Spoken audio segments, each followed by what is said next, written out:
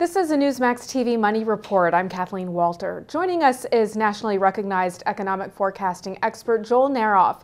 He is the president and founder of Naroff Economic Advisors, a strategic economic consulting firm advising companies across the country on the risks and opportunities that economic developments may have on the organization's operating environment. He's received numerous honors, including the Lawrence Klein Award for Blue Chip Forecasting Excellence in 2008.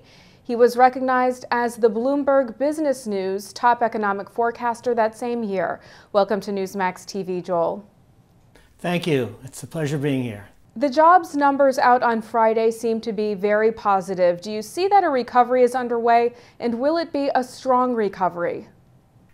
Well, I think the recovery is underway. I think we're beginning to see the end of the job losses. I wouldn't be surprised if that number moves up a little bit in December. But when it comes to the recovery, that's where I'm really concerned. I think there was a lot of damage that was done during this recession. The financial market collapse really hurt a lot of firms, and we're likely to see a recovery that's both slow in terms of economic growth, and even more concern is that job gains may be very, very weak, at least through most of 2010. It seems that some economists predict we might have a double dip or a W recession again. Do you see that as a possibility?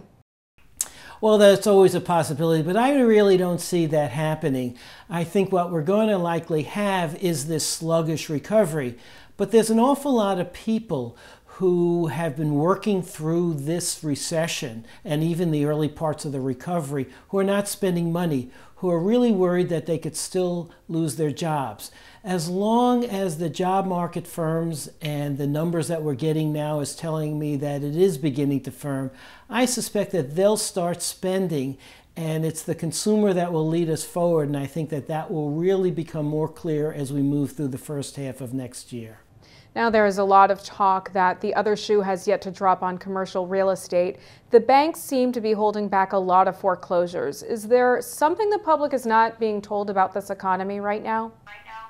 Well, clearly, there's a lot of problems that are still out there, and I think that's something that we have to really recognize. We are not out of it as far as the issues on commercial real estate. There's going to be a lot of foreclosures as far as residential real estate goes. If we do have weak job growth that I expect, then this slowly rising tide is not going to lift all boats, and a lot of smaller to mid-sized businesses are going to have some problems. So while we're in the stage that the economy's begun to move forward, it doesn't mean that we're going to have a strong recovery, and it doesn't mean that there might not be bumps in the road. So far, deflation seems to be strong, but many are warning of inflation. Warren Buffett has said to expect inflation. Do you see that as a concern? I think that there is going to be some additional pressures on prices. We're looking at that already. Oil is really at levels that you would think this economy is booming along, and it's likely to go higher as we move through 2010. A lot of other goods and commodity prices are beginning to move up. And when consumers start to spend more, and even businesses might start investing a little bit more next year, businesses might try and raise prices in order to get those earnings back up. But this is not going to be the 70s. High inflation could be something along the lines of 3.5%, nothing close to double digits. Gold prices have been high. Where do you see that commodity going, and is the demand right now realistic? Well, I think, we're seeing a lot of pressures on a number of different commodities. Oil prices are higher than anybody would have expected, and I wouldn't be surprised if sometime in 2010 oil breaks $100 a barrel again. I think that would be unfortunate because it'll further slow the economy. The price of gold has skyrocketed as people were fearful of inflation and the weaker dollar. But I think what we're going to see is on some of the outliers, gold or oil, some increases, but don't look for a lot of commodity prices to spike from this particular point. Gold prices seem to indicate a rapid and serious decline in the dollar. Just how low is the dollar going to go, do you think? Well, the dollar is weak right now. It's bouncing around a little bit.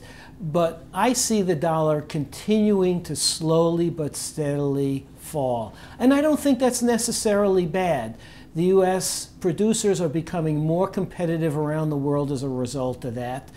We're not getting an awful lot of price inflation from imports, despite the decline in the dollar, as the foreign producers really need to keep their prices fairly steady if they're going to maintain their profit shares and their market shares in the U.S. Remember, we are the key market, and if they can't make it here, they're going to have problems making it. So I think the dollar is going to continue to fall, but at a gradual pace, and I think that's okay.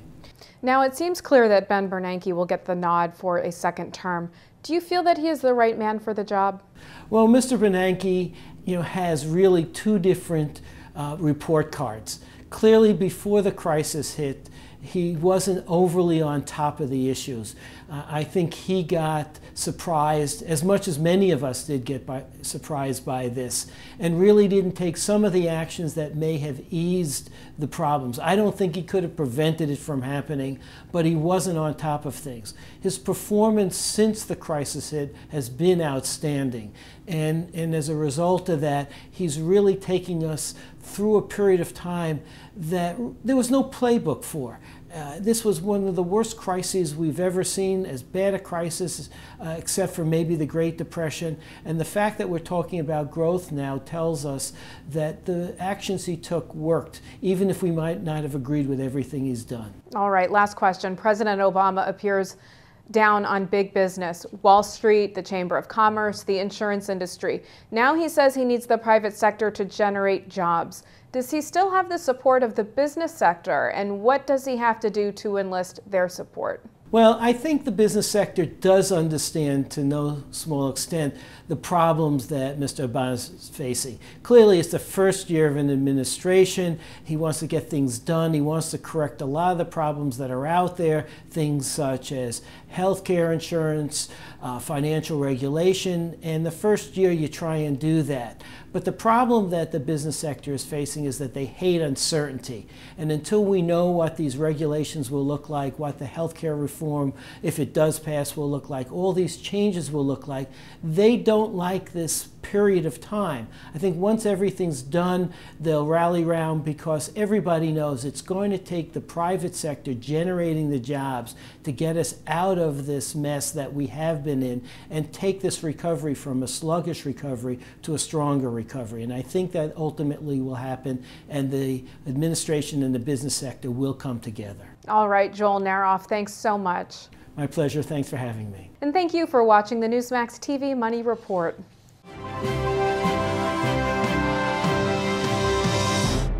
Sarah Palin's new book, Going Rogue in American Life, will be released on November 17th. You can be among the first to get your copy. Check out our incredible free offer for Sarah's new book. Just go to Newsmax.com and click on the top banner for this great offer. Act today.